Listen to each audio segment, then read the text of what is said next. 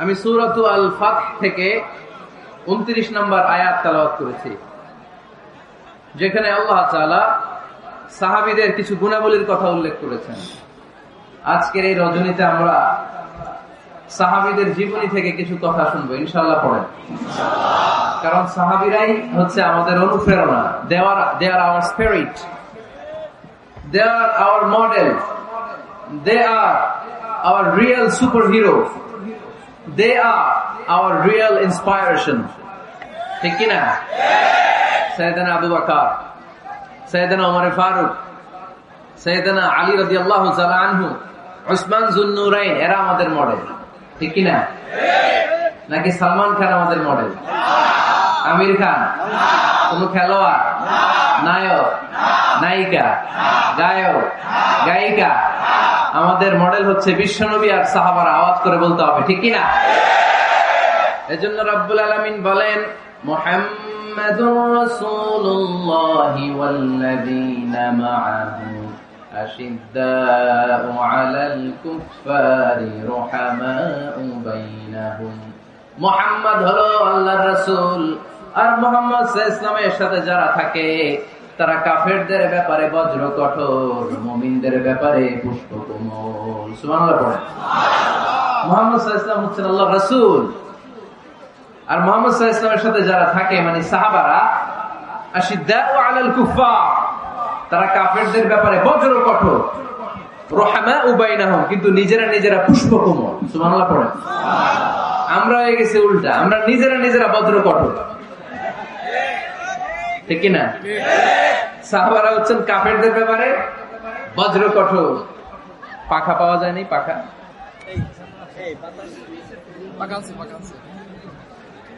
সাহাবারা কাফেরদের ব্যাপারে বজ্র কঠোর।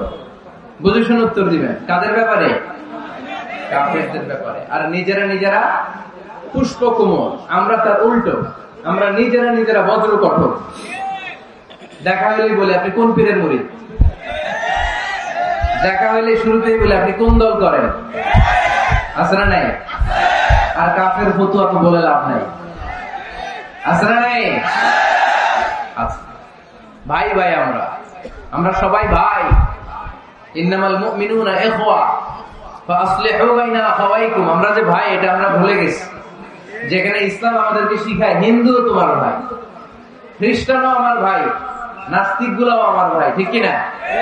ভাতৃত্ব তিন ধরনের। একটা হচ্ছে উখুয়া আন-নাসাবিয়া, ব্লাড কানেকশনের ভাই, যেমন আমার মায়ের পেটের ভাই, সে উখুয়া নাসাবিয়া, আমার আপন ভাই। ঠিক কিনা?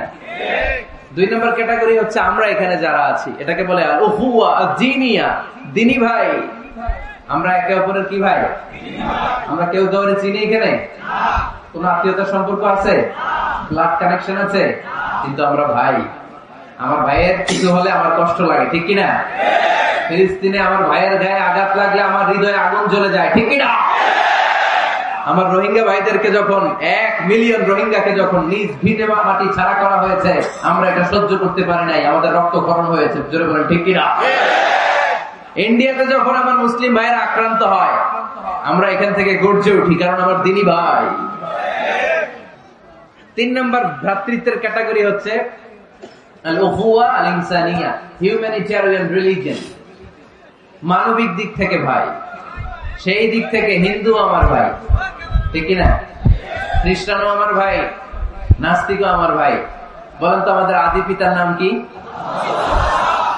আদি মাতার নাম হাওয়া আলাইহিস সালাম।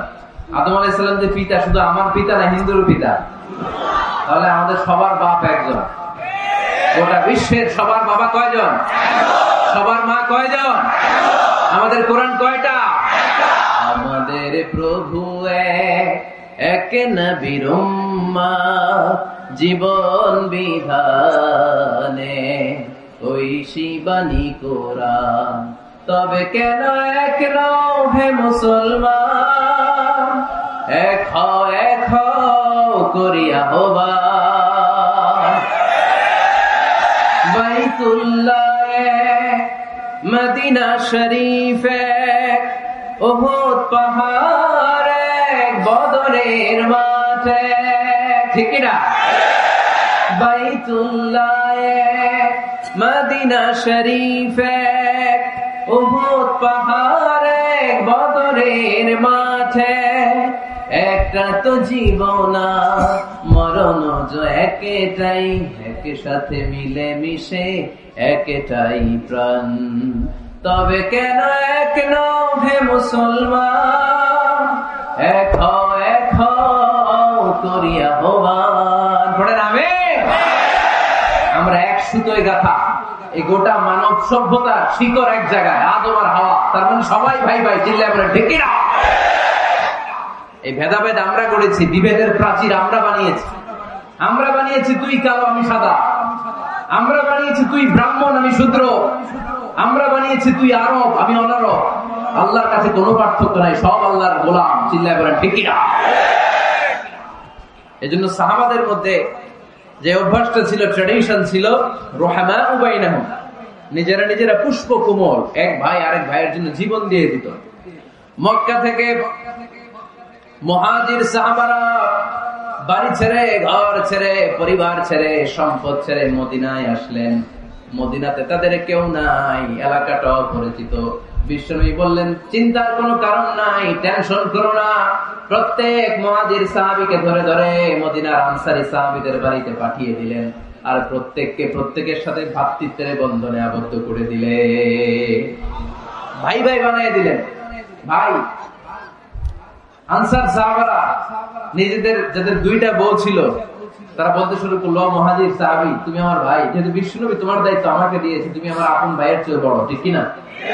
আমার দুইজন স্ত্রী, আমি একজনকে তালাক দিয়ে দিব, কারে ভালো লাগে দেখো, এই দুইজনের মধ্যে থেকে কারে ভালো লাগে তাকে তালাক দিব, ডিভোর্স দিব, তারে তুমি বিয়ে করে ফেলবা।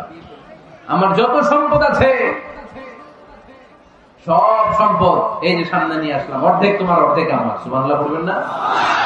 This is called Islamic Brotherhood. এভাবে সম্পদ পেয়ে, স্ত্রী পেয়ে মুহাজির সাহাবারা আনন্দে নিয়ে যায় নাই। আব্দুর রহমান ইবনে আউফ রাদিয়াল্লাহু তাআলা আনহুকে যখন প্রস্তাব দেয়া হলো, আপনি আমার ভাই, আপনার দায়িত্ব বিশ্বনবী আমাকে দিয়েছে, আমার সব সম্পদের অর্ধেক নিয়ে যান, আমার একাধিক স্ত্রী আছে, কারে ভালো লাগে দেখেন, তালাক দিয়ে দিব, নিয়ে যান। উনি আনন্দের ছুটে সব নিয়ে যায় নাই। আমরা পাইলে কি করতাম? হ্যাঁ, ধরেন আপনার বাড়ি ফরিদপুর, আপনি গেছেন চিটাগাং, একজন আপনার ভাই বানায় দিল। এখন বললো, ভাই আমার দুই বউ, একটা আপনি নিয়ে যান। আমার 20 কোটি টাকা আছে ব্যাংকে, 10 কোটি আপনার। আমরা কি করতাম? আহা কি আনন্দ, আকাশে বাতাসে, ঠিক কিনা? আমরা তো মহা খুশি হয়ে যেতাম। আব্দুর রহমান ইবনে আউফ, হোয়াট ইজ দ্য পার্সোনালিটি, কি পার্সোনালিটি, ব্যক্তিত্ব তারা বিলং করতো। উনি বলেছেন, দুল্লানি আলা সুক বারাকাল্লাহু ফি মালিকা ওয়া আহলিক, আল্লাহ তোমার স্ত্রীর মধ্যেও বরকত দেখ, সম্পদেও বরকত দেখ। আমার সম্পদও লাগবে না, স্ত্রীও লাগবে না, শুধু বাজারটা কোথায়, show me the way to market, মদিনার বাজারটা কোথায় দেখায় দাও, আমি ব্যবসা করে নিজেই ধনী হয়ে যাব। ভ্রাতৃত্বের বন্ধন। আশিদ্দাউ আলাল কুফফার রহমাউ বাইনাহুম, সাহাবারা কাফেরদের সাথে বজ্র কঠোর, নিজেরা নিজেরা পুষ্প কোমল, আর আমরা নিজেরা নিজেরা বলেন বজ্র কঠোর। এজন্য সাহাবীদের যে পন্থা, ওই পন্থা আমাদের মধ্যে আনার দরকার আছে না নাই? আমরা কি নিজেরা নিজেদেরকে ভাই বলতে পারি না? হ্যাঁ, আর কতদিন? সেই ছোটবেলা থেকে শুনতেছি, এরে দেখতে পারে না, এরে গালি দেয়, কিন্তু আমরা ভাই। ইসলাম আমাদেরকে এটা শিখায় নাই। চিল্লায় বলেন ঠিক কিনা? তাই আমরা ভ্রাতৃত্বের বন্ধনে অটুট থাকতে চাই। আজকের মাহফিলের স্লোগান হোক, কালিমা লা ইলাহা ইল্লাল্লাহ, যে পড়েছে সেই আমার ভাই। তার জন্য আমার হৃদয়ে ভালোবাসার দরদ আছে না নেই? এজন্য রব্বুল আলামিন বলেন, মুহাম্মাদুর রাসূলুল্লাহি ওয়াল্লাযীনা মাআহু আশিদ্দাউ আলাল কুফফারি রুহামাউ বাইনাহুম। মুহাম্মদ সাল্লাল্লাহু আলাইহি ওয়াসাল্লাম আল্লাহর রাসূল, তার সাথে যারা থাকে মানে তারা সাহাবারা, নিজেরা নিজেরা পুষ্পকমল, কাফেরদের ব্যাপারে তারা বজ্র কঠোর। সুবহানাল্লাহ পড়েন। এরপর আল্লাহ বললেন, তারাহুম রুকআন সুজদান ইয়াবতাগুনা ফাদলাম মিনাল্লাহি ওয়া রিদওয়ানা। ও নবী, আপনি দেখবেন আপনার সাহাবারা সব সময় রুকু করে, সব সময় সিজদা করে, সিজদার মধ্যে তারা মাথা ঠুকে ঠুকে আমার দরবারে কাঁদে, ঠিক কি না? সাহাবাদের একটা বৈশিষ্ট্য হচ্ছে, অবসর পেলেই ওনারা রুকু করতেন, সিজদা করতেন। আকরাবু মা ইয়াকুনুল আবদু মির রাব্বিহি ওয়া হুয়া সাজিদ ফাআকসিরু ফীহি দুআ। বান্দা যখন সেজদায় লুটিয়ে পড়ে, বান্দা তখন আল্লাহ সবচেয়ে কাছে চলে যায়। আমরা যখন সেজদা দেই তখন আল্লাহর কাছে চলে যাই। কখন কাছে চলে যাই? যখন কি দেই?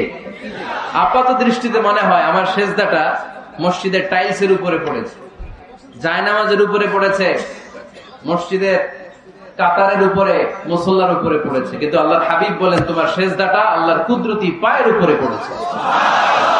সাহাবীরা সব সময় রুকু সেজদায় পড়ে থাকতেন, আল্লাহর কাছে তারা চাইতেন। তাই আমাদের মডেল হবে সাহাবা। আমাদের মডেল হবে কারা? আওয়াজ করে বলেন কারা? এই মেসেজটা বাড়িতে নিয়ে যেতে পারবেন তো? This is the first message I dropped today for the people of Faridpur. Faridpur বাসীর জন্য আজকের আমার প্রথম মেসেজ, আমাদের মডেল হচ্ছে সাহাবারা। ঠিক কিনা? সাহাবারা আমাদের মডেল, ওনারা আমাদের ইন্সপায়ারেশন, ওনারা আমাদের অনুপ্রেরণা। এজন্য আল্লাহর হাবিব সাল্লাল্লাহু আলাইহি ওয়াসাল্লাম বলেছেন লা তাসুব্বু আসহাবি, খবরদার আমার সাহাবাদেরকে গালি দিও না। তোমরা যদি উহুদ পাহাড় পরিমাণ স্বর্ণ দান করো, আমার সাহাবারা ওই কঠিন মুহূর্তে যে এক মুঠ চাল দান করেছিল, ওই চালের দানের সমান হবে না। আবার বিশ্বনবী বলতেন খায়রুল কুরুনি কারনি সুম্মা আল্লাযীনা ইয়ালুনহুম সুম্মা আল্লাযীনা ইয়ালুনহুম, সবচেয়ে শ্রেষ্ঠ যুগ আমার যুগ, তারপরে আমার সাহাবাদের যুগ, তারপরে তাবিঈদের যুগ। পড়েন সুবহানাল্লাহ। সবচেয়ে শ্রেষ্ঠ যুগ হচ্ছে সাহাবাদের যুগ। নাকি এখন প্লেন আবিষ্কার হয়েছে, রকেট আবিষ্কার হয়েছে, মডার্ন টেকনোলজি সব আমাদের হাতে, এই জন্য এই যুগটা শ্রেষ্ঠ নাকি? না, আল্লাহর হাবিব সাল্লাল্লাহু আলাইহি ওয়াসাল্লাম বলেছেন সাহাবাদের যুগটা হচ্ছে গোটা দুনিয়া যত যুগ এই পৃথিবী দেখেছে সবচেয়ে শ্রেষ্ঠ যুগ হচ্ছে সাহাবাদের যুগ। চিল্লায়ে বলেন ঠিক কিনা? আবার আল্লাহ বললেন রাদিয়াল্লাহু তাআলা আন, রব্বুল আলামিন দুনিয়ার কোন গোষ্ঠীর ব্যাপারে, দুনিয়ার কোন জাতির ব্যাপারে, দুনিয়ার কোন মানুষদের ব্যাপারে রেদওয়ানুল্লাহ আল্লাহর সন্তুষ্টির কথাটা বলেন নাই, শুধু বলেছেন কেবলমাত্র সাহাবাদের জন্য। সুবহানাল্লাহ পড়া। এজন্য সাহাবাদের নাম শুনলে কি পড়তে হয়? আমি যদি পড়ি আবু বকর, এরপরে কি পড়বেন? যদি পড়ি ওমর, যদি পড়ি আলী, যদি পড়ি উসমান রাদিয়াল্লাহু তাআলা আনহু, আল্লাহ তাআলা ওনাদের উপর খুশি হয়েছেন। ঠিক কি না? এজন্য সাহাবারা আমাদের মডেল। আজকে আমরা সাহাবাদের জীবন চরিত্র সম্পর্কে কিছু জানার চেষ্টা করব এবং সেই জীবনের আলোকে আমাদের জীবনকে আলোকিত করতে চেষ্টা করব ইনশাআল্লাহ। পড়ে সবার মনোযোগ আছে তো? আজকে আমরা সাইয়েদনা ওমর ফারুকের বায়োগ্রাফি সম্পর্কে জানবো। ওমর ফারুক রাদিয়াল্লাহু তাআলা আনহু, the super hero of this উম্মাহ। এই উম্মার সুপার হিরো তিনি। ঠিক কি না? ওনার মুখের আগে লাঠি চলতে বেশি। সুবহানাল্লাহ পড়বেন না? মাঝে মাঝে লাঠি চালানোর দরকার আছে না নাই? সাইয়েদনা ওমর ফারুক আমাদের জন্য অনুপ্রেরণা। Is the real super hero of Muslim উম্মাহ। তিনি এই উম্মার রিয়েল সুপার হিরো। এজন্য ওনার জীবনী থেকে আমরা কিছু শিক্ষা নেওয়ার চেষ্টা করবো ইনশাআল্লাহ। পড়ে সাইয়েদনা ওমর ফারুক কিভাবে ইসলাম ধর্ম গ্রহণ করলেন, কিভাবে বিশ্বনবীর প্রাণের কলিজার টুকরা হলেন, এটা দিয়ে আমরা শুরু করি। আল্লাহ তাআলা সাইয়েদনা ওমর ফারুকের হৃদয়ের মধ্যে 3টা ধাক্কা মেরেছেন, ঈমানের ধাক্কা। আওয়াজ করে বলতে হবে কয়টা? জোরে বলেন তো কয়টা? 3টা ঈমানি ধাক্কা। এক হচ্ছে বিশ্বনবীর দোয়ার ধাক্কা, এক কি? দোয়ার ধাক্কা। 2 হচ্ছে সূরা হাক্কা দিয়ে দিয়েছেন আল্লাহ এক ধাক্কা। সুবহানাল্লাহ পড়বেন না? 3 হচ্ছে সূরাতু তাহা দিয়ে আল্লাহ দিয়েছেন আরেকটা ধাক্কা। এই 3টা ঈমানি ধাক্কা যখন সাইয়েদনা ওমর ফারুকের হৃদয়ে লাগলো, উনি পড়তে আরম্ভ করেছেন আশহাদু আল্লা ইলাহা ইল্লাল্লাহ ওয়া আশহাদু আন্না মুহাম্মাদান আবদুহু ওয়া রাসূলুহু। চিল্লায়ে পড়েন আল্লাহু আকবার। বিশ্বনবী মক্কায় বসে বসে তাহাজ্জুদের সালাত পড়ে আল্লাহর কাছে দোয়া করলেন, আল্লাহ আল্লাহুম্মা আইজ্জাল ইসলাম বিআহাব্বির রাজুলাইনি ইলাইক। ও আল্লাহ, 2 জন লোকের নাম বলবো, 2 জনের দরকার নেই। এই 2 জনের একজনকে আপনি ইসলামের সুশীতল ছায়া তোলে এনে ইসলামকে বিজয় দান করে দেন। মুহূর্তের মধ্যে দোয়াটা কবুল করে নিয়েছে কে? আল্লাহ। বিশ্বনবী বললেন আল্লাহ 2 জনের নাম বলবো আজকের দোয়ায়। বিআবি জাহল ইবনে হিশাম, হয়তো হিশামের বেটা আবু জাহেলকে আপনি ইসলামের ভিতরে নিয়ে আসেন, কিংবা ওমর ইবনুল খাত্তাব, খাত্তাবের বেটা ওমরকে আপনি ইসলামের ছায়া তোলে নিয়ে আসেন। ওমর ফারুকের জন্য দোয়াটা কবুল করে নিয়েছে কে? আল্লাহ। মক্কার যে অবস্থা, আল্লাহর হাবিব সাল্লাল্লাহু আলাইহি ওয়াসাল্লাম বুঝলেন মক্কার এই দুইজনের একজন যদি আমার সাথে না থাকে তাহলে মক্কায় দাওয়াতি কাজ চালিয়ে যাওয়া যাবে। আল্লাহ বললেন, আল্লাহ বেশি চাই না, এই দুইজনের একজন, হয় আবু জাহেল নয় ওমর, হয় আবু জাহেল নয় ওমর। বিশ্বনবী যখন দোয়া করলেন, এই দোয়ার একটা ইমানি ধাক্কা, নুরানি ধাক্কা সাইয়েদনা ওমর ফারুকের হৃদয়কে স্পর্শ করে ফেলল। দোয়া ইজ লাইক এ মিসাইল। এই যে আমরা দোয়া করি, এটা মিসাইলের মতো। যুদ্ধে মিসাইল হামলা করে না? মিসাইল হামলা করার পরে এই মিসাইল লক্ষ্য বস্তুতে যে ভেদ করে, ঠিক কিনা? তেমনি দোয়ার মতো যদি আপনি দোয়া করতে পারেন, আপনি যেই জন্য দোয়া করেছেন ঠিক ওই জায়গায় যে আপনার দোয়া স্পর্শ করে। সুবহানাল্লাহ পড়বেন না? বিশ্বনবীর দোয়ার মাধ্যমে প্রথমে সাইয়েদনা ওমর ফারুকের হৃদয়ে এক ধাক্কা লাগলো। 2 নম্বরে রব্বুল আলামিন সূরাতুল হাক্কা দিয়ে ওমর ফারুকের হৃদয়ের মধ্যে দিলেন এক ধাক্কা। পড়েন আল্লাহু আকবার। কোরআনের ভেতরে সূরাতুল হাক্কা নামে একটা সূরা আছে নাই? আল হাক্কাতু মাল হাক্কা ওয়া মা আদরাকা মাল হাক্কা। পড়েন আল্লাহু আকবার। বিশ্বনবী যখন দোয়া করলেন, ওই দোয়া যখন সাইয়েদনা ওমর ফারুকের হৃদয় স্পর্শ করলো, সাইয়েদনা ওমর ফারুক সব সময় বিশ্বনবীরে ফলো করতে আরম্ভ করলেন। বিশ্বনবী ডানে গেলে লুকিয়ে লুকিয়ে ওমর ফারুক ডানে যায়, বিশ্বনবী বায়ে গেলে লুকিয়ে লুকিয়ে ওমর ফারুক বায়ে যায়। বিশ্বনবী একবার মসজিদুল হারামে যে নামাজ পড়তে শুরু করলেন, ওমর ফারুক তখন বিশ্বনবীর পিছু পিছু ছদ্মবেশে পেছন থেকে যে বিশ্বনবী কিভাবে নামাজ পড়ে দেখতে শুরু করলেন। বিশ্বনবী ইন দা মিন টাইম এশারা নামাজে আল হাক্কাতু মাল হাক্কা তেলাওয়াত শুরু করে দিলেন। আল হাক্কাতু মাল হাক্কা তেলাওয়াত শুরু করে দিলেন। তেলাওয়াত করতে করতে বিশ্বনবী যখন তেলাওয়াত করতেছে, ওমর ফারুক এরকম দুলতেছে আর মজা পাচ্ছে। ওমিয়া বিশ্বনবীর কণ্ঠ বুঝি আমার মতো কণ্ঠ, আপনার মতো কণ্ঠ, আহমদ বিন ইউসুফের কণ্ঠ, আব্দুল বাসিতের কণ্ঠ না?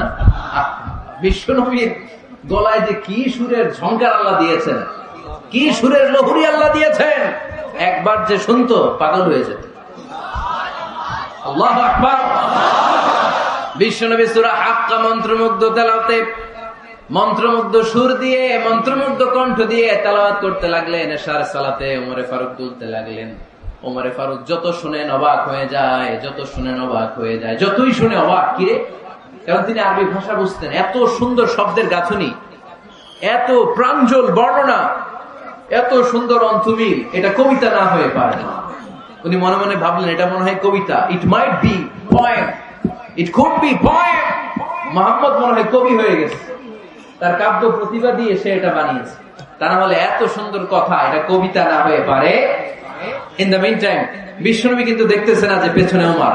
বিশ্বনবী তেলাওয়াত করছিলেন, ইন দ্য মিন টাইম বিশ্বনবী পড়ছিলেন, ওমা হুয়া বিকাউলি শাইরিন কলিলাম মা তুমিনুন। এই আয়াতের অর্থ হলো, এটা কোনো কবির কথা নয়, খুব অল্প সংখ্যক লোকই তোমরা ঈমান আনো। সুবহানাল্লাহ পড়ো। এটাকে বলে কোইন্সিডেন্ট। কোইন্সিডেন্ট হুট করে অনেক সময় মিলে যায়, যায় কি যায় না? আপনি একজনের কথা ভাবতেছেন ভাবতেছেন, বাজারে গেলেন, বাজারে যেই দেখেন ওই লোকটা দাঁড়ায় আছে, এরকম হয় কি হয় না? কোইন্সিডেন্ট। ওমর ফারুক মনে মনে যেটা ভাবতেছে ওই কথা দিয়ে বিশ্বনবী তেলাওয়াত করতেছে। আল্লাহু আকবার। বিশ্বনবী যে আয়াত তেলাওয়াত করছিলেন, আয়াতের অর্থ হলো, এটা কোনো কবির বানানো কবিতা না, খুব অল্প সংখ্যক লোকই তোমরা ঈমান আনো। ওমর ফারুক আটকে উঠলেন, থমকে দাঁড়ালেন। ঘটনা কি? আমি মনে মনে ভাবলাম, কি এত সুন্দর কথা, এটা তো মানুষের কথা হতে পারে না, এটা নিশ্চয়ই কবিতা, কবির কথা। কিন্তু মুহাম্মদ এখন আবার পড়তেছে, ওমা হুয়া বিকাউলি শাইর, এটা কোন শায়েরের, কবির কথা নয়। কলিলাম মা তুমিনুন, অল্পই তোমরা ঈমান আনো। তার মানে আমার মনে যা চলে মুহাম্মদ এটা টের পায়। মুহাম্মদ গণক। নাউজুবিল্লাহ পড়বেন না? মুহাম্মদ অনেক বড় মাপের একজন গণক। মানুষের হৃদয়ে কি চলে, মনে মনে কি ভাবে, মুহাম্মদ না দেখেও বলে দিতে পারে। ইন দা মিন টাইম বিশ্বনবী পরের আয়াতে পড়লেন, ওয়ালা বিকাউলি কাহিনিন কলিলাম মা তাযাক্কারুন। এই আয়াতের অর্থ হলো, এটা কোনো গণকের বানানো গণনা নয়, খুব অল্প সংখ্যক লোকই তোমরা উপদেশ হিসেবে এটাকে মানো। সুবহানাল্লাহ পড়ো। এবার আর ওমর ফারুকের সহ্য হয় না, কি আজীব তামাশা। প্রথমে মনে করলাম কবিতা, মুহাম্মদ কয় কবি না, সে কবি না, এটা কবিতা না। তারপর ভাবলাম সে গণক, সে আয়াত পরে পরে বলে দিল এটা গণনা নয়, তাহলে এটা কি? এটা কি কবিতাও না, গণনাও না, তাহলে এটা কি? বিশ্বনবী তখন বললেন তানজিলুম মির রাব্বিল আলামিন। সুবহানাল্লাহ পড়েন। পরের আয়াত ছিল তানজিলুম মির রাব্বিল আলামিন। এটা দুনিয়ার কোন কবির বানানো কবিতা না, এটা কোন গণকের গণনা না, এটা কোন সাহিত্যিকের বানানো সাহিত্য নয়, এটা মহাবিশ্বের পরিচালক রব্বুল আলামিনের কাছ থেকে পাঠানো কিতাব কোরআন। সূরা হাক্কার ধাক্কায় ওমরে ফারুক কাইত। প্রথমে ধাক্কাটা লাগলো যে দোয়া, বিষ্ণুবী তাহাজ্জুদে কেঁদে দোয়া করলেন, আল্লাহ হয় আবু জাহেলের দিবা নাইলে ওমরের দিবা। ওই দোয়া ওমরে ফারুকের হৃদয়ে ছোঁয়া লেগেছে। এরপরে হাক্কা, সূরাতুল হাক্কা দিয়ে দিলে এক ধাক্কা। এই ধাক্কা খেয়ে উথাল পাথাল হৃদয়ের মধ্যে, হায় রে এ কি বাণী, এ কেমন কথা, কে মুহাম্মদ? তারপরও শয়তানের ওয়াসওয়াসা আছে না নাই? আল্লাহ বলে যতই ওয়াসওয়াসা ওমরকে দেয়া হোক, আমি ওমরে ফারুককে মুসলিম উম্মতের সেনাপতি বানিয়ে ছাড়বো, আমি সেনাপতি বানাবো। এবার 3 নাম্বার ডোজ। ডাক্তারের কাছে গেলে প্রথমে দেখবেন সিম্পল ডোজ দেয়, নরমাল ওষুধ, এটাতে কাজ না হলে ডোজ বাড়ায়, একেবারে কাজ না হলে অ্যান্টিবায়োটিক মারে, আছে না নাই?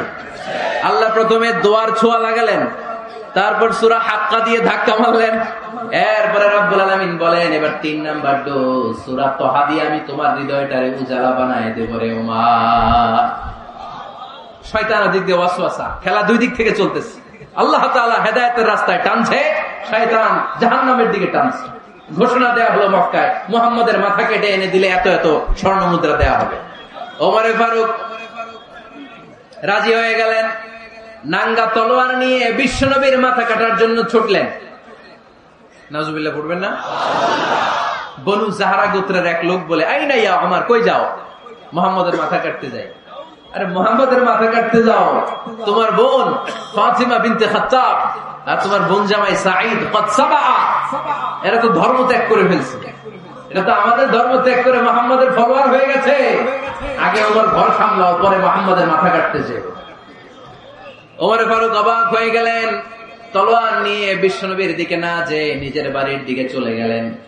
বিশ্বনবীর আপন বোন ফাতিমা বিনতে খাত্তাব, বোন জামাই সাঈদ আর খাব্বাব রাদিয়াল্লাহু তাআলা আনহু, 3 জন মিলে সূরা তাহা তেলাওয়াত করছিলেন। পড়েন সুবহানাল্লাহ।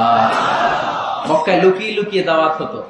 খাব্বাব রাদিয়াল্লাহু তাআলা আনহু একটা চামড়ার ফলকের মধ্যে সূরা তাহার কয়েকটা আয়াত এনে ওমর ফারুকের বোন আর বোন জামাইকে শিক্ষা দিচ্ছে, ট্রেনিং দিচ্ছে। সুবহানাল্লাহ পড়েন। লুকিয়ে লুকিয়ে ওমর ফারুক যখন ঘরে চলে আসলেন, এরা তটস্থ হয়ে গেল। সাইয়েদনা খাব্বাব বিছানার তলায় লুকিয়ে গেলেন। ওমর ফারুক বললেন, দরজা খোলো। ফাতিমা বিনতে খাত্তাব দরজা খোলার পরে নির্মম ভাবে সাইয়েদনা ওমর রাদিয়াল্লাহু তাআলা আনহু বোনের গায়ে আঘাত শুরু করে দিল। বোন জামাইকে আহত করতে শুরু করলো আর বলতে শুরু করলো, তোরা পাগল হলি কেন? কি আছে ওই মুহাম্মাদের মধ্যে? কি জাদু নিয়ে সে এসেছে? সে যাই বলে লোকজন পাগল হয়ে যায়, সবাই তার উপর কালিমা পড়ে ঈমান এনে ফেলে। কি এমন জিনিস তোদের কাছে আছে যেটা দেখে মুহাম্মদকে তোরা ভালোবাসলি? কি আছে? কি পড়তেছিলি আমারে দেখা। ফাতেমা বলে, ইন্নাকা রিজসুন লা ইয়ামাসসুহু ইল্লাল মুতাহহারুন। ও আমার ভাই ওমর, তুমি নাপাক। তুমি কি? লা ইয়ামাসসুহু ইল্লাল মুতাহহারুন, পবিত্রতা অর্জন না করে এই কোরআন ধরা যায় না। সুবহানাল্লাহ পড়েন। ওমর ফারুক গোসল করে আসলেন, কারণ ধাক্কা তো আগে কয়েকটা খাইছে। কথা বোঝেন নাই বোধহয়? প্রথমে দোয়ার ধাক্কা, পরে কোন সূরা দিয়ে ধাক্কা? হাক্কা দিয়ে ধাক্কা। 3 নাম্বার এখন আর একটা ধাক্কা খাবে। গোসল করে আসলেন। ফাতিমা বিনতে খাত্তাব বললেন, গোসল যখন করে এসেছেন, এই নেন। ওমর ফারুক এবার চামড়ার কাপড়ের মধ্যে সূরা তাহার প্রথম আয়াতের দিকে নজর করলেন। নজর করেই কোরআনের প্রেমে পড়ে গেলেন। পড়েন সুবহানাল্লাহ। ওমর ফারুক পড়তে আরম্ভ করলেন, তাহা মা আনজালনা আলাইকাল কুরআনা লিতাশকা ইল্লা তাযকিরাতান লিমান ইয়াখশা তানজিলাম মিম্মান খালাকাল আরদা ওয়াস সামাওয়াতিল উলা।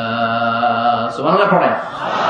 উনি পড়তে আরম্ভ করলেন তাহা মা আনজালনা আলাইকাল কুরআনা লিতাশকা। এই কোরআনকে আমি তোমাদের হতভাগ্য জাতি হিসেবে দুনিয়ায় থাকার জন্য পাঠাই নাই, এটা রব্বুল আলামিনের পক্ষ থেকে এসেছে। যারা রবকে ভয় করে তাদের জন্য আছে উপদেশ। যিনি আকাশ বানিয়েছেন, জমিন বানিয়েছেন, ওই আল্লাহ তাআলা নিজেই এই কোরআন পাঠিয়েছে। আওয়াজ করে পড়তে হবে আল্লাহু আকবার। উনি খুব ভালো আরবি জানতেন। সূরা তাহা পড়ার পরে আর ধৈর্য ধারণ করতে পারে না। ওমর ফারুক ছোট্ট বাচ্চার মতো কান্না শুরু করে দিলেন। আল্লাহু আকবার। সূরা তাহাটা হাতে নিয়ে, তলোয়ারটা হাতে নিয়ে বিশ্বনবীর দিকে ছুটতে আরম্ভ করলেন। আইনা মুহাম্মদ, কোথায় মুহাম্মদ? তোমরা আমাকে মুহাম্মাদের কাছে নিয়ে চলো। বিশ্বনবী তখন সাফা পাহাড়ের পাদদেশে দারুল আরকাম ইবনে আলকামের ঘরে লুকিয়ে লুকিয়ে কোরআনের দাওয়াত দিতেন। ওমর ফারুককে পাগলের মতো ছুটে আসতে দেখে বিশ্বনবীর চাচা হামজা ইবনে আব্দুল মুত্তালিব বলল, নবী আপনি পালান, ওই যে খাত্তাবের বেটা ওমর আপনাকে অপমান করার জন্য, আক্রমণ করার জন্য তেড়ে এসেছে। সাহাবীরা বললেন, নবী আপনি পালিয়ে যান, আমরা সামাল দেব। বিশ্বনবী বললেন, না আমি পালাবো না, বরং তোমরা সরে যাও।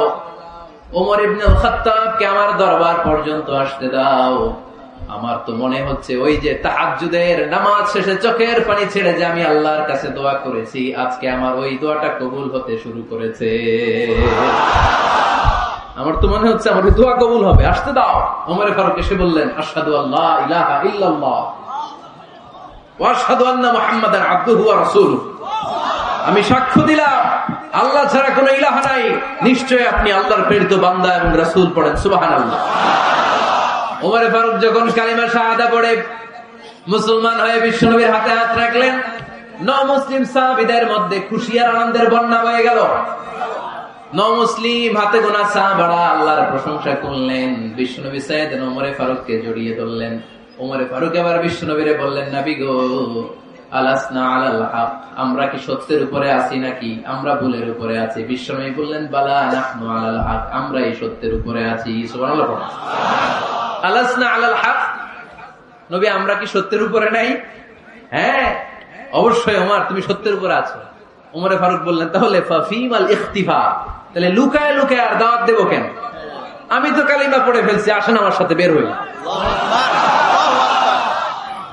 ফাফিমাল ইখতিফা, আর লুকায় লুকায় কেন? আসেন আমরা বাইরে বের হই।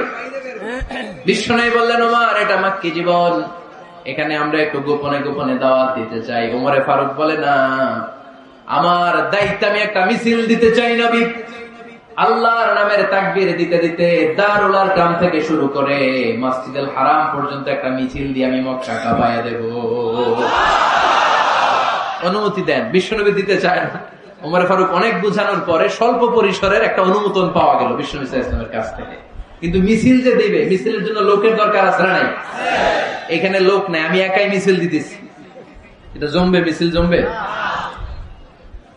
খুঁজে উনি 11 জন মুসলিম সাহাবা পেলেন। কয়জন? ওমর ফারুক বললেন, 11 জনই শহীদ। এই 11 জন নিয়ে আমি আল্লাহর নামের তাকবীর দিব। 2 লাইন করলেন। কয় লাইন? 2 লাইন।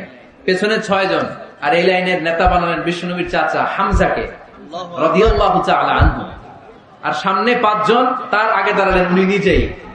তাহলে 6 6 12। বললেন এই 2 লাইনই আমরা তাকবীর দিতে দিতে, বেশি না, এই দারুল আরকামের ঘর থেকে, আপনারা জানেন যে সাফা মারওয়া এখন যে সাই হয়, এই সাফার পাদদেশে ছিল দারুল আরকামের ঘর। উনি বললেন এখান থেকে ওই যে কাবার গিলাফ দেখা যায়, কাবার গিলাফ পর্যন্ত আমরা এই তাকবীর নিয়ে ওখানে যাব। সুবহানাল্লাহ পড়বেন না? ওখানে উনি দাঁড়িয়ে ছোট্ট একটা ভাষণ দিয়েছিলেন।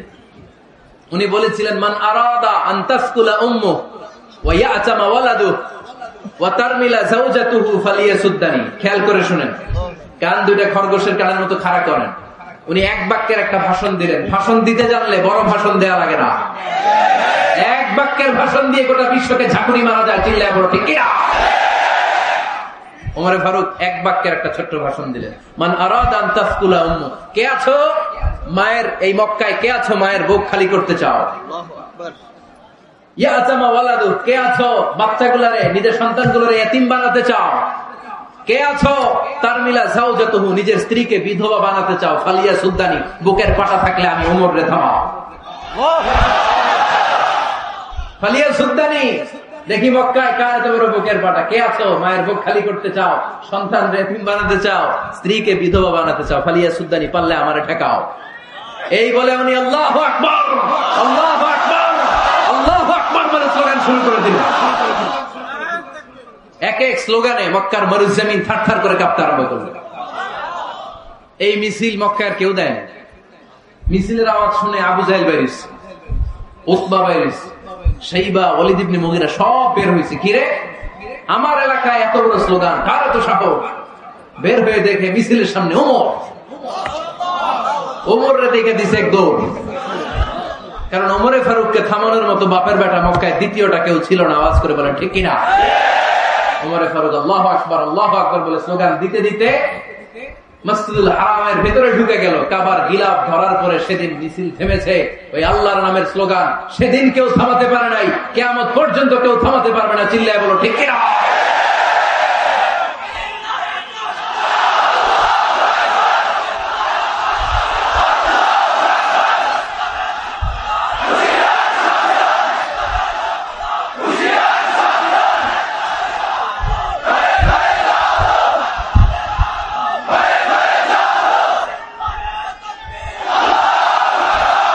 ওইরকম একটা ওমরের দরকার, আমাদের বেশি চাই না। জোরে বলেন ঠিক কিনা?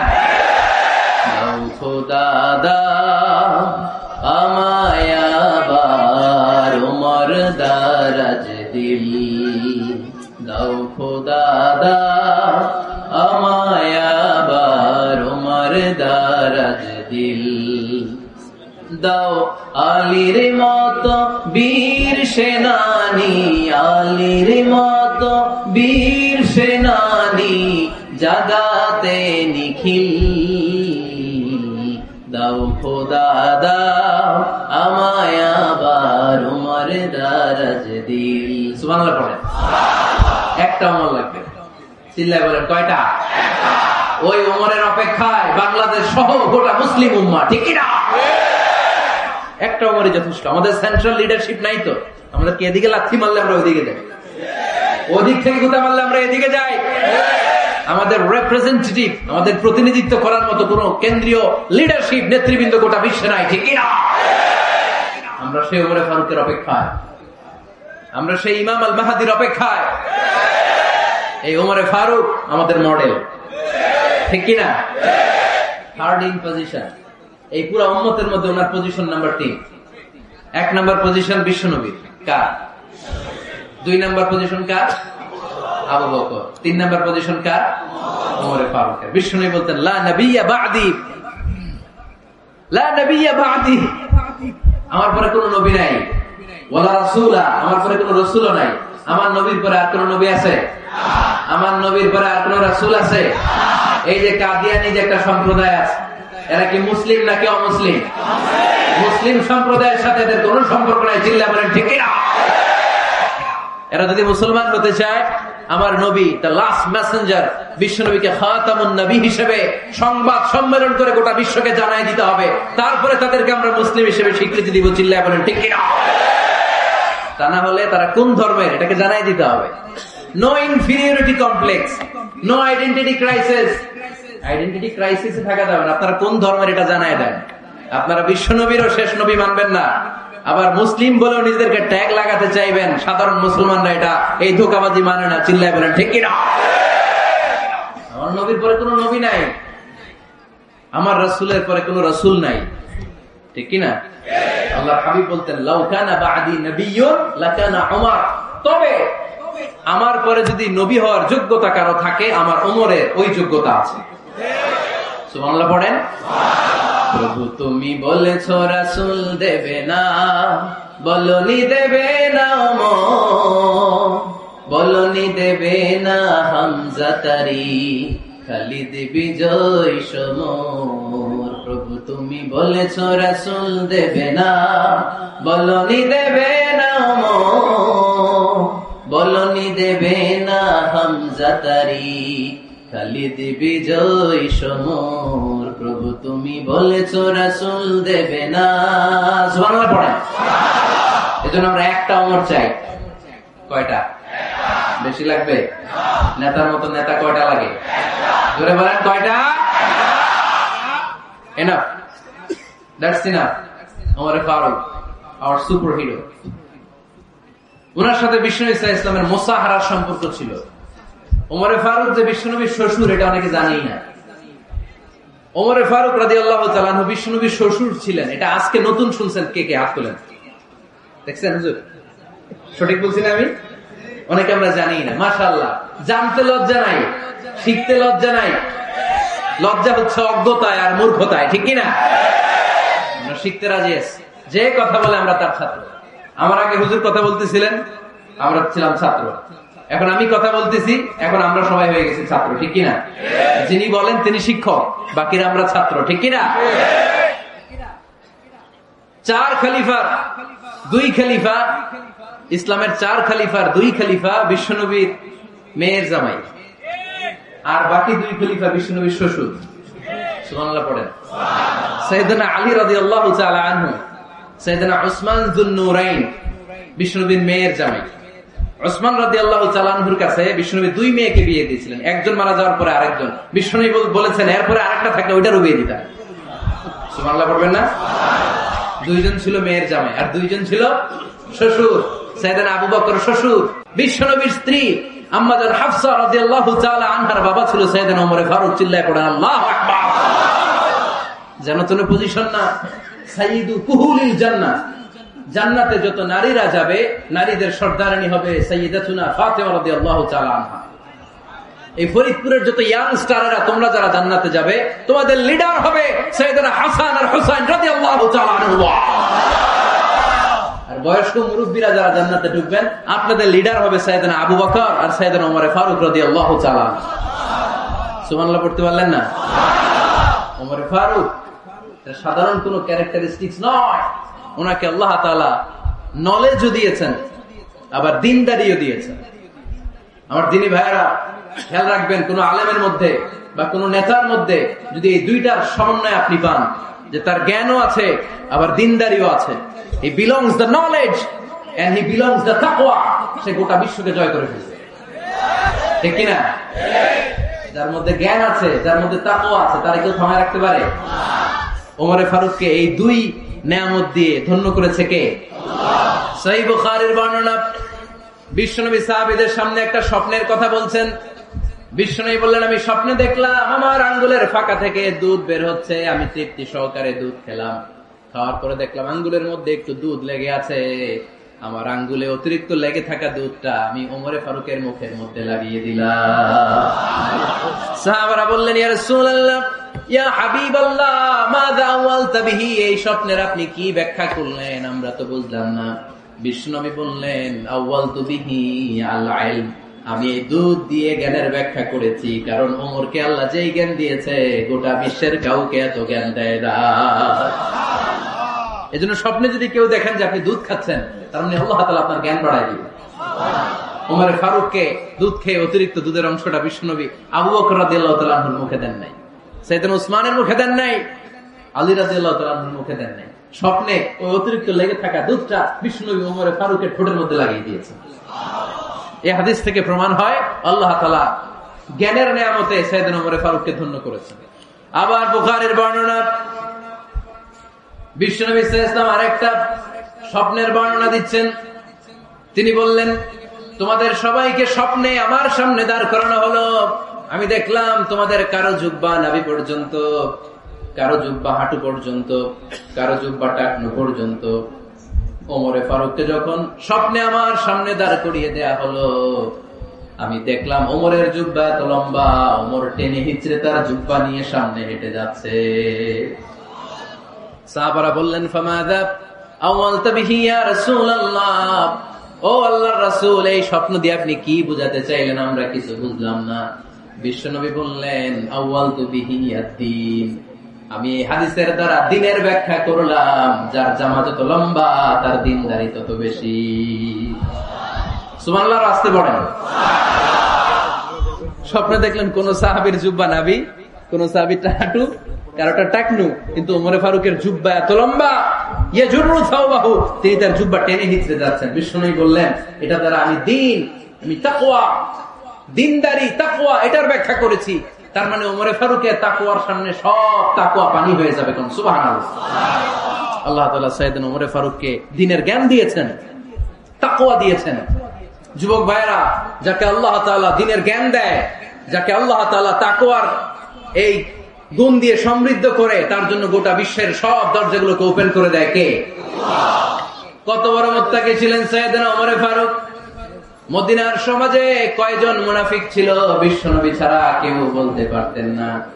বিশ্বনবী কোন সাহাবীকে মুনাফিকদের লিস্ট দিয়ে যান নাই, একজন সাহাবী ছাড়া। দেখি কেউ বলতে পারেন কিনা ওই সাহাবীর নাম? কি নাম? হুযায়ফা ইবনুল ইয়ামান রাদিয়াল্লাহু তাআলা আনহু। উনাকে বলা হতো সাহিবু সিররি রাসূলিল্লাহ, আল্লাহ রাসূল সাল্লাল্লাহু আলাইহি ওয়াসাল্লামের গোপন তথ্যের ধারক বাহক। সুবহানাল্লাহ বলবেন না? বিশ্বনবী ইন্তেকালের আগে মদিনার সমাজে মোট কয়জন মুনাফিক আছে, এই তথ্য আবু বকরকে বলেন নাই, ওমর রাদিয়াল্লাহু তাআলা আনহুকে বলেন নাই, উসমান রাদিয়াল্লাহু তাআলা আনহু, আলী রাদিয়াল্লাহু তাআলা আনহু, আশারাতুল মুবাশশিরিন বিল জান্নাহ কোন সাহাবীকে বলেন নাই। শুধুমাত্র কেবলমাত্র একমাত্র হুযায়ফা ইবনুল ইয়ামান রাদিয়াল্লাহু তাআলা আনহুর কাছে মুনাফিকদের লিস্টে বিশ্বনবী দিয়ে দিয়েছে। সুবহানাল্লাহ। মদিনায় কারা কারা মুনাফিক কেউ জানতো না হুযায়ফা ছাড়া। কে ছাড়া? নামটা আজকে মুখস্থ করেন, যাতে অন্য কোনো ওয়াজে কেউ জিজ্ঞেস করলে বলতে পারেন। মুনাফিকদের লিস্ট যে সাহাবীর কাছে বিশ্বনবী দিয়ে গিয়েছিলেন, সাহাবীর নাম কি? নাম? নামটা কেমন লাগে? ভালো লাগে? অনেকে আমাদের জিজ্ঞেস করে, হুজুর আমার ছেলে হবে আগামী মাসে, একটা নাম দেন। নাম দিয়ে দিলাম হুযায়ফা। যাদের হবে ছেলে, এলাকায় যাদের নেক্সট কয়েক মাসে ছেলে হবে, খালি হুযায়ফা চলবে। কি চলবে? ভাল লাগে? নামটা ভাল লাগে? রাইখেন, অনেক সুন্দর নাম। উনি জানতেন মুনাফিক কারা। দেখেন ওমরে ফারুকের তাকওয়ার লেভেলটা কত হাই। ওমরে ফারুক একদিন হুযায়ফা রাদিয়াল্লাহু তাআলা আনহুর কাছে গেলেন, যে বললেন, হুযায়ফা, বিশ্বনবী ইন্তেকালের আগে মুনাফিকদের নামের লিস্টটা কারো কাছে দেয় নাই, আমার জানা নাই, সাইয়েদনা আবু বকরের জানা নাই, কোন সাহাবীর জানা নাই, তুমি ছাড়া। আমি তোমার কাছে জানতে চাই, আমি ওমরের নামটা ওই মুনাফিকদের খাতায় আছে কিনা আমার একটু বলো। আমার ওমরের নামটা ওই মুনাফিকদের লিস্টিতে একটু আছে কিনা, নামটা একটু বলো। যদি থাকে আমি ভালো হয়ে যাব। আমি নেফাককে দূর করে পাক্কা মুমিন হতে চাই। আমার নাম যদি মুনাফিকের লিস্টে থাকে আমি তো শেষ। হুযায়ফা চোখের পানি ছেড়ে দিয়ে বলে, আমিরুল মুমিনিন, কেমন প্রশ্ন করলেন আপনি? আপনি বিশ্বনবীর শ্বশুর, এই উম্মতে আপনার পজিশন 3 নাম্বার। আপনারে মুনাফিকরা ভয় পায়, শয়তান আপনারে ভয় পায়। আপনি জান্নাতে সব বয়স্ক লোকদেরকে নিয়ে জান্নাতের মধ্যে আগে আগে ঢুকবেন, কেমন করে মুনাফিকদের কাতারে আপনার নাম থাকতে পারে? সুবহানাল্লাহ। কি বিনয়ী, কি তাকওয়া। হুযায়ফাকে যে ধরতেন, হুযায়ফা একটু বলো না আমার নামটা মুনাফিকদের লিস্টিতে আছে কি? ওমরে ফারুকের যদি এই টেনশন থাকে যে আমি মুনাফিক হয়ে গেলাম কিনা, আমাদের এই টেনশন থাকার দরকার আছে না নেই? হ্যাঁ, যেন সব সময় আল্লাহর কাছে দোয়া করতে হবে, আল্লাহ তুমি নেফাকি থেকে আমাদেরকে বাঁচাও। আরো জোরে পড়েন আমিন। আপনারা ওঠা বসা শুরু করলেন কেন? অনেক রাত হয়ে গেছে তাই? হ্যাঁ, শেষ করে দেই তাহলে না? যে অনেকের কষ্ট হচ্ছে মনে হচ্ছে। হ্যাঁ, এক নম্বরে যাচ্ছে এটা এটা সব মুখস্থ দেখি। হ্যাঁ, 1 নাম্বার, 2 নাম্বার, 3 নাম্বার। 1 নাম্বার হইল পেশাবখানা, 2 নাম্বার পায়খানা, 3 নাম্বার নাকি এইটা।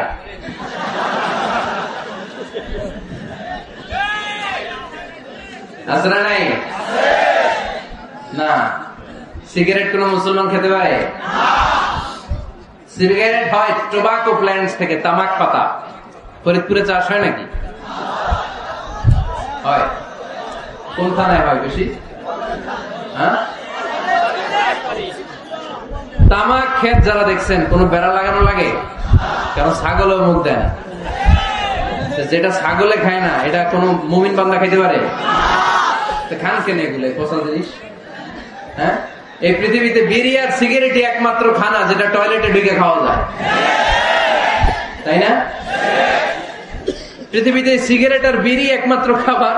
রাগ করবেন না যারা খান, রাগ করেন না, একটু কমন সেন্সটা কাজে লাগানোর জন্য, চিন্তার জন্য বলতেছি।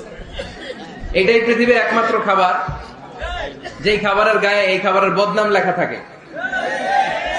স্মোকিং কজেস ক্যান্সার, ধূমপান কর্কট রোগের কারণ, ধূমপান স্বাস্থ্যের পক্ষে ক্ষতিকারক, লেখা থাকে না? আচ্ছা ধরেন ফরিদপুরে একটা কোম্পানি নতুন চানাচুর বের করছে, ওই চানাচুরের গায়ে লেখা এই চানাচুর খাওয়ার 1 ঘন্টার মধ্যে বমি শুরু হবে আর ডায়রিয়া হবে। খাবেন? কি কইবেন? তুই খা। দোকানদারে কি কইবেন? তুই খা, তোর বমি হোক, তোর 14 গোষ্ঠীর ডায়রিয়া হোক, আমি টাকা দিয়ে এগুলো কিনবো না, ঠিক কিনা? কারণ এই প্রোডাক্টের গায়ে এই প্রোডাক্টের বদনাম লেখা, এটা আমরা কিনবো কেন? কিন্তু সিগারেটের উপরে সিগারেটের বদনাম লেখা থাকার পরও আমরা খাই, টয়লেটে বসে খাই। এটার মধ্যে একটা পয়জন আছে, এটাকে বলে স্লো পয়জন, নিকোটিন। এটা আপনার লাং, ফুসফুসকে শেষ করে দেবে, স্লো পয়জন। সিগারেট খাওয়া অনেকটা আত্মহত্যা স্বামী। বিষ খেলে সাথে সাথে মরে, সিগারেট খেলে ধুকে ধুকে মরে। আর সিগারেট থেকে হিরোইন, গাঁজা, ফেন্সিডিল, ইয়াবা, মেরিজুয়ানার পথে মানুষ পথ বাড়ায়, পা বাড়ায়, তাই না? এগুলো খাবেন না। নিজে নিজেকে স্বেচ্ছায় ধ্বংসের দিকে ঠেলে দিও না। জীবনটা অনেক সুন্দর, জীবনটা অনেক রঙিন, আল্লাহ দেয় জীবনটাকে উপভোগ করার দরকার আছে না নাই? এই জন্য সিগারেটকে এই ফরিদপুরের প্রোগ্রাম থেকে আমরা আজকে নো বলে দিলাম। কি বলে দিব? আওয়াজ করে সবাইকে আমরা সবাই একসাথে বলবো, সিগারেটকে কি বললাম? মনে থাকবে? মাহফিলের প্যান্ডেল থেকে বাইর হয়ে আবার ইয়েস, হ্যাঁ না, ইয়েস করা যাবে না। সিগারেটকে কি বললাম? নো। ওমর ফারুক রাদিয়াল্লাহু তাআলা আনহু আমাদের সুপার হিরো, আমাদের সবাই বলেন আমাদের। উনি কত বড় সুপার হিরো শুনেন। উনি জুমার খুতবা দিচ্ছেন। কি দিচ্ছেন? মসজিদে নববীতে। খুতবার মাঝখানে হঠাৎ বললেন, ইয়া সারিয়াতাল জাবাল, ইয়া সারিয়াত ইবনে জানিমিল জাবাল। এই কথা বলেই আবার খুতবা দিতে শুরু করলেন। ওনার এই ইয়া সারিয়াত ইবনে জানিমিল জাবালের সাথে আগের কথার কোনো মিল নাই, পরের কথারও কোনো মিল নাই। জুমার নামাজের পর মুসল্লি সাহাবারা ধরলেন, বললেন, ইয়া আমির আল মুমিনিন। খুতবার মাঝখানে হঠাৎ করে ইয়া সারিয়াত ইবনে জানিমিল জাবাল বলে আপনি চিৎকার করলেন কেন? আপনার এই বাক্যের সাথে আপনার খুতবার আগের বাক্যের কোনো মিল নাই, আপনার খুতবার পরের বাক্যেরও কোনো মিল নাই। এই কথা আপনি কারে বললেন? কারে উদ্দেশ্য করে বললেন? এই কথার তাৎপর্য কি আমাদেরকে বুঝিয়ে বলেন। ওমর ফারুক বললেন, আমি যখন খুতবা দিচ্ছি আমি দেখতে পেলাম ওই যে কয়েক মাস আগে আমি আমার মুসলিম সেনাবাহিনী পারস্যে আক্রমণের জন্য পাঠিয়েছি, বর্তমান ইরানের ওই বিশাল এলাকাতে পারস্যে আমি আমার ব্যাটালিয়ন পাঠিয়েছি। আমি হঠাৎ করে দেখতে পেলাম আমার মুসলিম বাহিনীর সেনাপতি যুদ্ধের এক পর্যায়ে তার ডানে আছে উপত্যকা, বায়ে আছে পাহাড়, সে পাহাড়ি রাস্তা ছেড়ে দিয়ে উপত্যকার দিকে যেতে শুরু করেছে। আমি দেখতে পেলাম আমার মুসলিম বাহিনী যদি উপত্যকার দিকে ছুটে বেড়ায়, কাফির মুশরিকরা আমার মুসলিম বাহিনীকে কচুকাটা করে ফেলবে। তাই আমি এখান থেকে তাদেরকে কমান্ড দিয়ে বলেছি, ইয়া সারিয়াতাল জাবাল, উপত্যকার দিকে নয় পাহাড়ের দিকে যাও, তাহলেই তোমাদের বিজয় নিশ্চিত হয়ে যাবে। উপত্যকার দিকে যেও না, ইলাল জাবাল, ইলা সারিয়াতিল জাবাল, পাহাড়ের দিকে ছোট। সাহাবারা অবাক, ঘটনা কি? উনি বসে আছেন মদিনায় মসজিদে নববীর মিম্বারে দাঁড়িয়ে, উনি যদি ইয়া সারিয়াতাল জাবাল বলে, এটা কি ইরানে যাবে নাকি?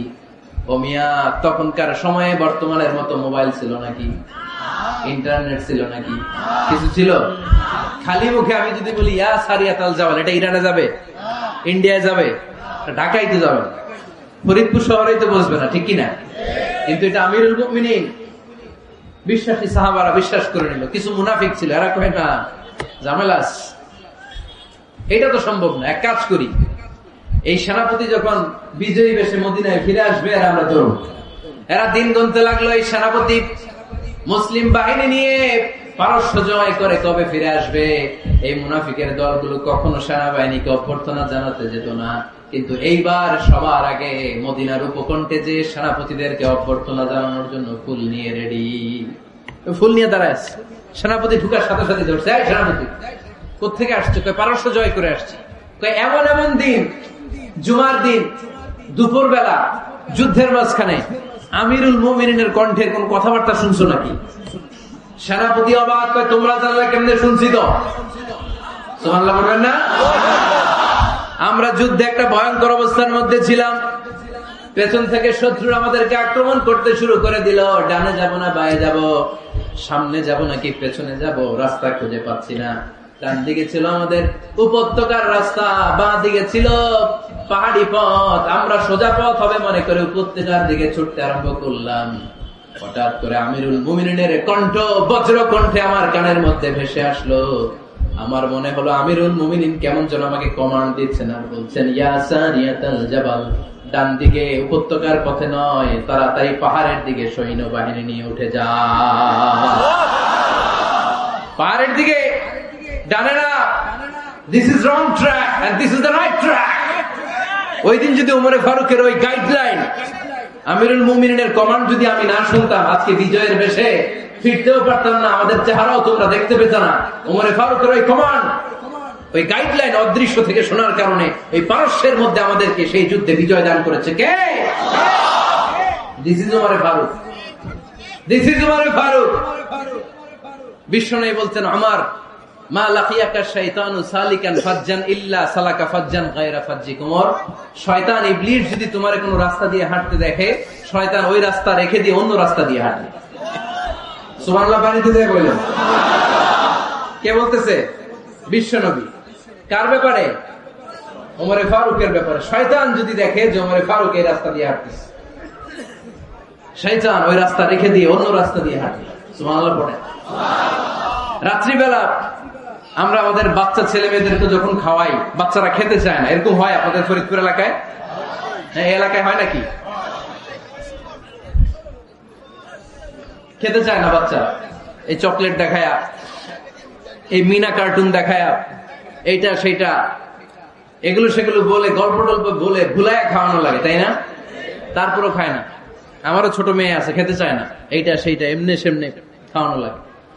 তো শেষে না পেরে মা বাবা বলতে বাধ্য হয়, ওই যে ভূত আসতেছে, ভূত, তাড়াতাড়ি তাড়াতাড়ি খাও, নাহলে যে ভূত ধরবে তোমার। ওই যে বাঘ আসতেছে, বাঘ, তাড়াতাড়ি খাইলে নাহলে বাঘে কামড়াবে। বলি না আমরা? আপনারা কি বলেন? ভূত। আর কি বলেন? হ্যাঁ হ্যাঁ, আচ্ছা। এক এক জায়গায় এক একটা আমরা বলি, ভূত আসবে, বাঘ খাবে, ভাল্লুক খাবে, তাড়াতাড়ি খাও। মদিনাতে যখন ওমরে ফারুক আমিরুল মুমিনিন, মদিনার মায়েরাও বাচ্চাদেরকে খাওয়াতে পারতো না, ছোট্ট মেয়েদেরকে খাওয়াতে পারতো না, খাওয়া নিয়ে যন্ত্রণা করতো। বাচ্চারা যখন মদিনায় খেতে চাইতো না রাত্রি বেলায়, মদিনার মায়েরা বলতো, তাড়াতাড়ি খাও, হা হুয়া ইয়াতি উমর, হা হুয়া ইয়াতি উমর, তাড়াতাড়ি খা, নাইলে ওই যে ওমর আসতেছে, Omar. This is our super hero সাইয়েদনা Omar Faruk রাদিয়াল্লাহু তাআলা। শুধু শয়তানি ভয় পেত না, মুনাফিকরাও ভয় পেত, জমের মতো ভয়। শুধু তাই না, আমাদের আম্মাজান বিষ্ণু ইসা ইসলামের স্ত্রীরাও ওমর ফারুককে ভয় পেতেন। সুবহানাল্লাহ কইবেন না? মাঝে মাঝে বিষ্ণু ইসা ইসলামের সাথে আম্মাজান আয়েশার ঝগড়া হতো, হতো না? আপনাদের ফ্যামিলিতে ঝগড়া হয়? হয় না? হয় না? কার কার দেখি? ওরে আল্লাহ, অনেক আল্লাহর ওলি আছে তো জায়গায়, ঝগড়া হয় না? কি কথা, ঝগড়া হয় না বলে? বিশ্বনবীর ফ্যামিলিতে ঝগড়া হয়, আপনার ফ্যামিলিতে হয় না? মিষ্টি ঝগড়া। আর ও বিয়েই করে নাই।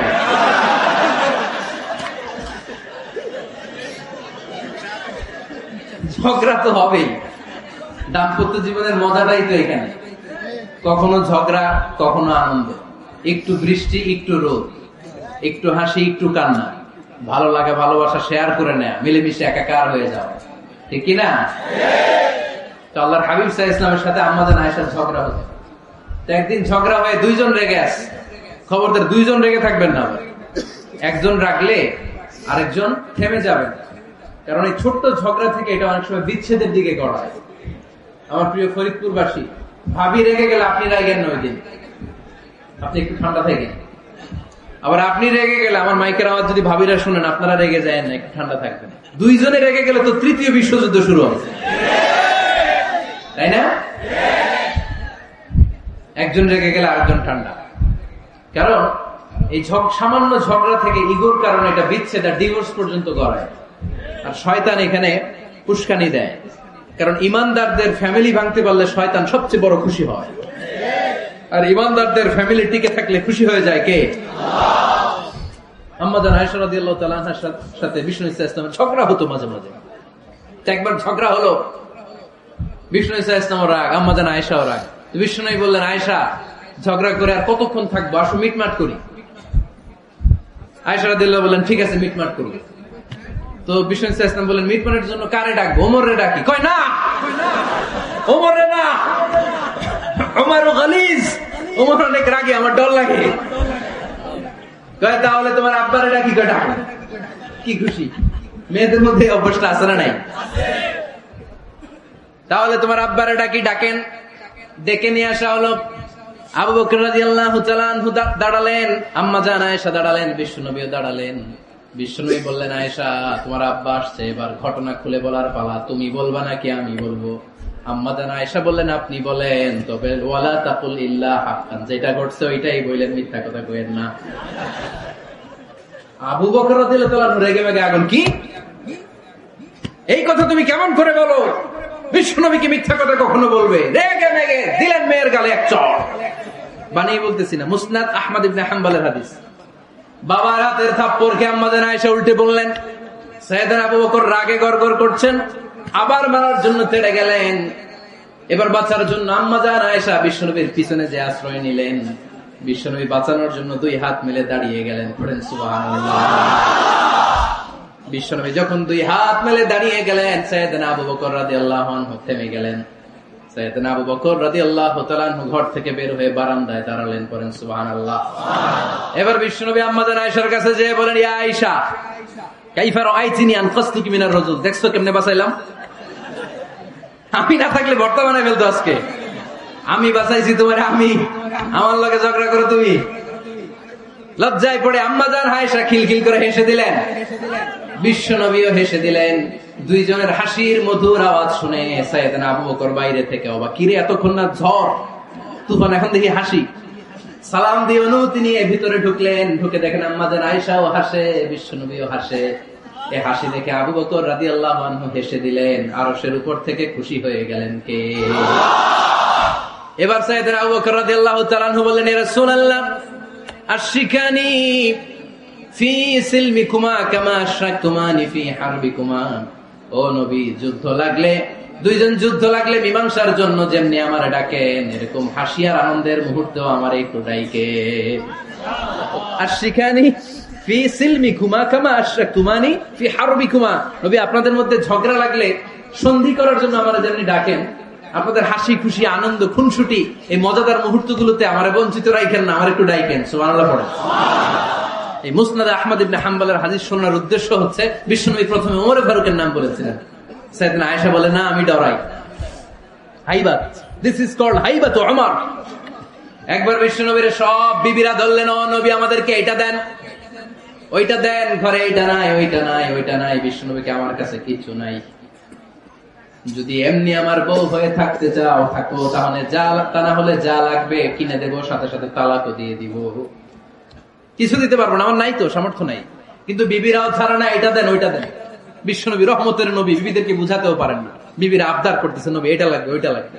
ইন দ্য মিন টাইম বিশ্বনবী একজনের সালাম শুনতে পেলেন। কে যেন দরজায় দাঁড়িয়ে বলতেছে, আসসালামু আলাইকুম। বিশ্বনবী দরজার দিকে তাকালেন, তাকিয়ে বললেন, ওয়া আলাইকুমুস সালাম। আর বুঝতে পারলেন এটা আমার ওমরের সালাম। সালাম দেওয়ার পরে বিবিদের দিকে তাকায় দেখে একজন বিবিও নাই, সব অন্দর মহলের ভিতরে দৌড়। সুবহানাল্লাহ পড়তে পারলেন না? This is our super hero Omar. এরকম ওমর একটা লাগবে, চিল্লায় বলেন কয়টা? একটা ওমর গোটা বিশ্বকে সোজা করে দিবে। একটা ওমর সবল আর দুর্বলের পার্থক্য দূর করে দিবে, মাজলুমের উপর জালিমের অত্যাচারের অবসান ঘটায় দিবে, এটা বিশ্বটাকে সাম্য, মৈত্রী, ভালোবাসার, ইনসাফ দিয়ে পরিপূর্ণ করে দিবে। সেই উমরের অপেক্ষায় আমরা। নিজের ছেলেকে 80টা বেত মেরেছেন। কয়টা? 80টা বেত মেরেছে। এই ব্যাপারে অনেকগুলো বর্ণনা পাওয়া যায়। সবচেয়ে সহিহ বর্ণনা হচ্ছে মুয়াত্তা ইমাম মালিকের বর্ণনা। ওমর ফারুক রাদিয়াল্লাহু তাআলা আনহুর ছেলে আব্দুর রহমান মারুফুন বিআবি শাহমা ছিলেন মিশরে।